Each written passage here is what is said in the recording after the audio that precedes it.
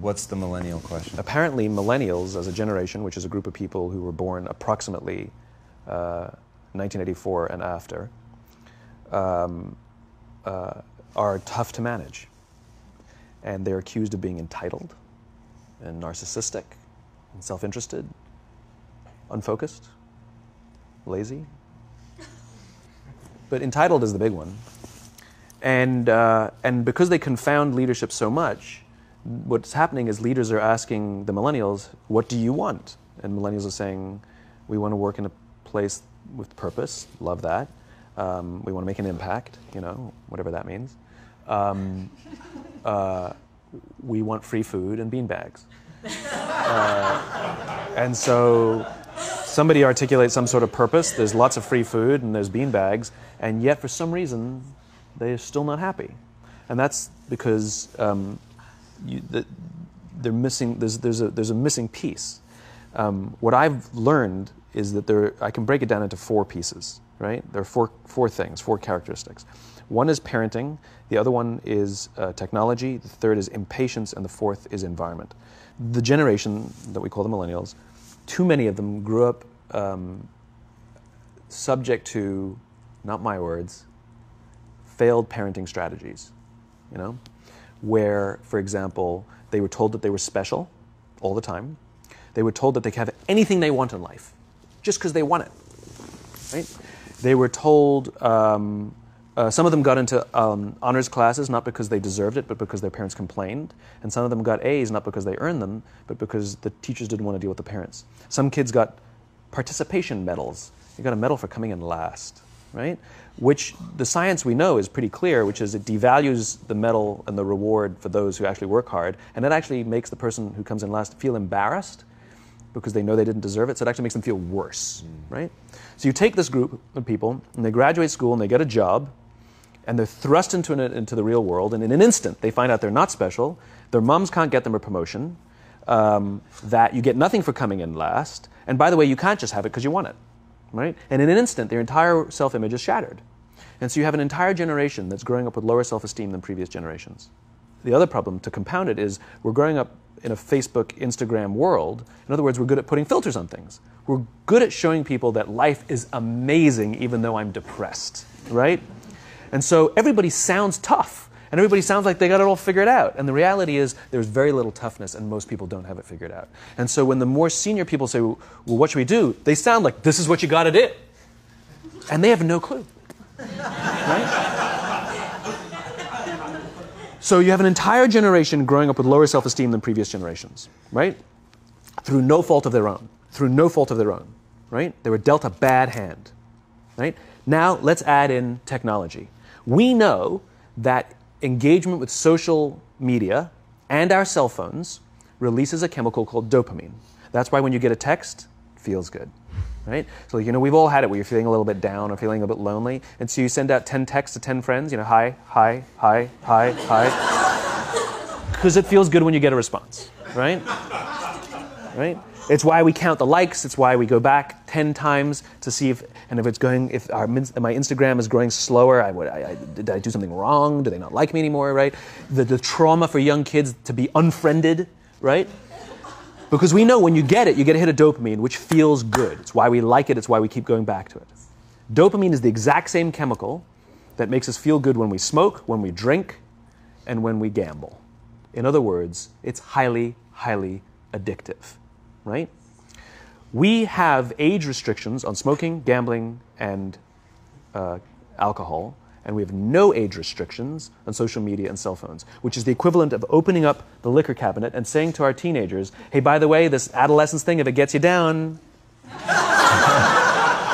But that's basically what's happening. That's basically what's happening, right? That's basically what happened. You have an entire generation that has access to an addictive, numbing chemical called dopamine through social media and cell phones as they're going through the high stress of adolescence. Why is this important?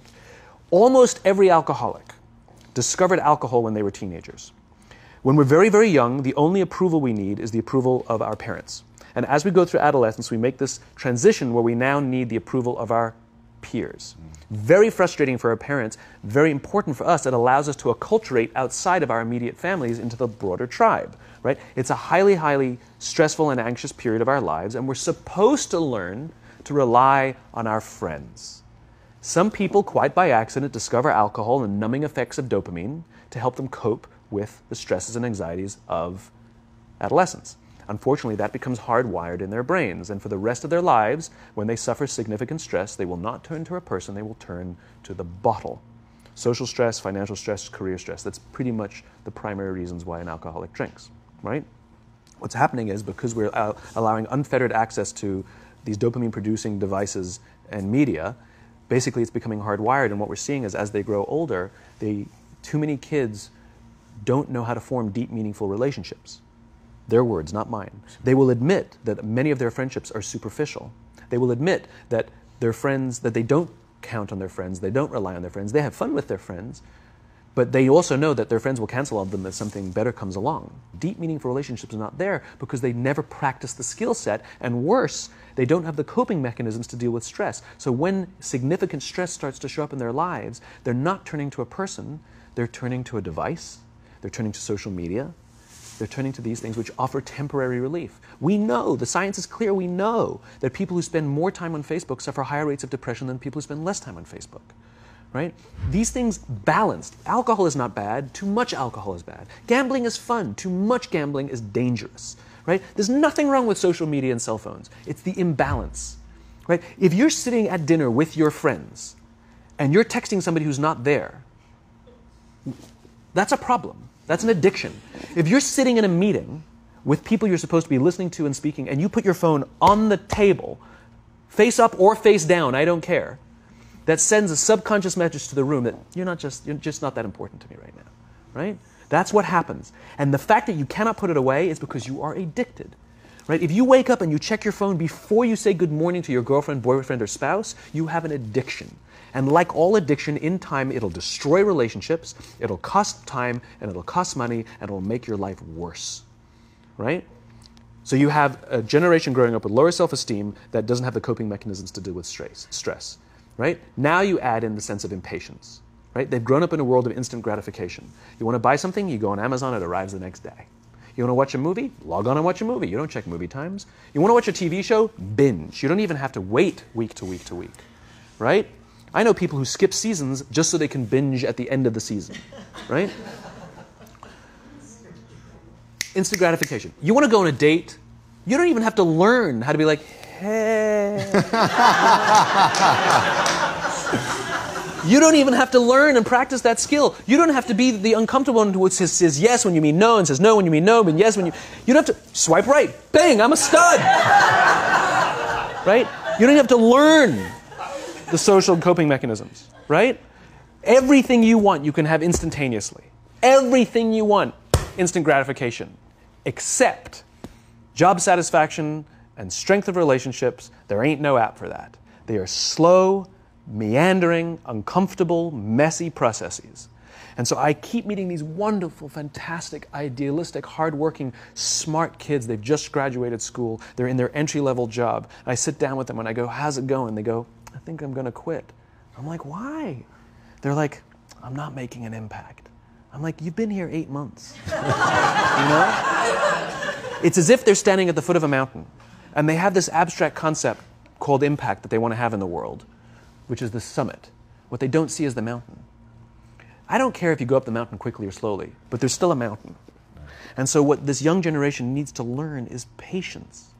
That some things that really, really matter, like love, or job fulfillment, joy, love of life, self-confidence, a skill set, any of these things, all of these things take time. Sometimes you can expedite pieces of it, but the overall journey is arduous and long and difficult. And if you don't ask for help and learn that skill set, you will fall off the mountain, or you will, the worst case scenario, and we're already seeing it, the worst case scenario is we're seeing an increase in suicide rates, we're seeing an increase in this generation, we're seeing an increase in accidental deaths due to drug overdoses, we're seeing more and more kids drop out of school or take leaves of absence due to depression, unheard of. These are all, this is really bad. The best case scenario, those are all bad cases, right?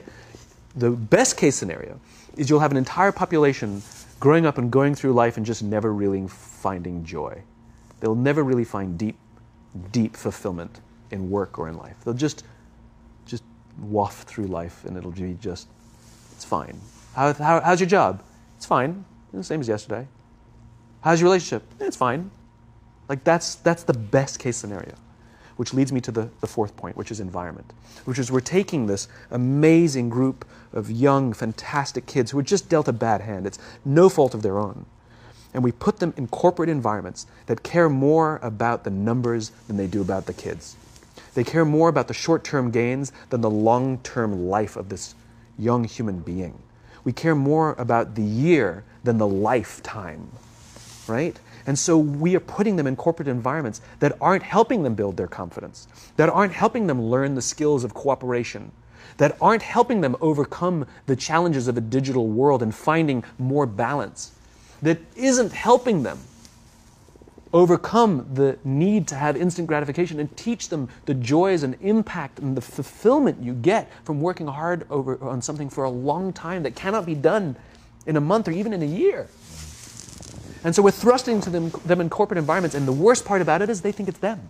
They blame themselves. They think it's them who can't deal. And so it makes it all worse. It's not. I'm here to tell them it's not them. It's the corporations. It's the corporate environments. It's the total lack of good leadership in our world today that is making them feel the way they do. They were dealt a bad hand, and I hate to say it, but it's the company's responsibility. Sucks to be you. Like, we have no choice, right? This is what we got, and I wish that society and their parents did a better job. They didn't. So we're getting them in our companies, and we now have to pick up the slack. We have to work extra hard to figure out the ways that we build their confidence. We have to work extra hard to find ways to teach them the social skills that they're missing out on. There should be no cell phones in conference rooms. None. Zero. And I don't mean the kind of like sitting outside waiting to text. I mean like when you're sitting and waiting for a meeting to start, this is what we all do. We all sit here and wait for the meeting to start. Meeting starting? Okay. And we start the meeting. No, that's not how relationships are formed. Remember we talked about it's the little things? Relationships are formed this way. We're waiting for a meeting to start and we go, how's your dad? I heard he was in the hospital. Oh, he's really good. Thanks for asking. He's actually at home now. Oh, I'm really glad. It was really amazing. I know, it was really scary for a while. That's how you form relationships. Hey, did you ever get that report done? Oh my God, no, I didn't. I'll help you out. Can I help you out with that? Really? That's how trust forms.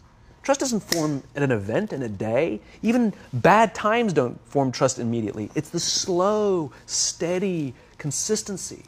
And we have to create mechanisms where we allow for those little innocuous interactions to happen. But when we allow cell phones in conference rooms, we just, okay, have the meeting. And then my favorite is like when there's a cell phone there and you go like this, you go. It rings and you go. I'm not going to answer that. Like, Mr. Magnanimous, you know? When you're out for dinner with your friends, like, I do this with my friends. When we're going out for dinner and we're leaving together, we'll leave our cell phones at home. Who are we calling? Maybe one of us will bring a phone in case we need to call an Uber or take a picture of our meal. That goes without saying, come on. I'm an idealist, but I'm not insane. You know? At a heathen. I mean, it looked really good. We'll take one phone. And so it's like an alcoholic. The reason you take the alcohol out of the house is because we cannot trust our willpower. We're just not strong enough. But when you remove the temptation, it actually makes it a lot easier. And so when you just say, don't check your phone, people literally will go like this. And somebody will go to the bathroom, and what's the first thing we do? Grab the phone. Because I wouldn't want to look around the restaurant for a minute and a half, you know? But if you don't have the phone, you just kind of enjoy the world. And that's where ideas happen. The constant engagement is not where you have innovation and ideas. Ideas happen when our minds wander and we go, and you see something, I bet they could do that. That's called innovation, right? But we're taking away all those little moments, right?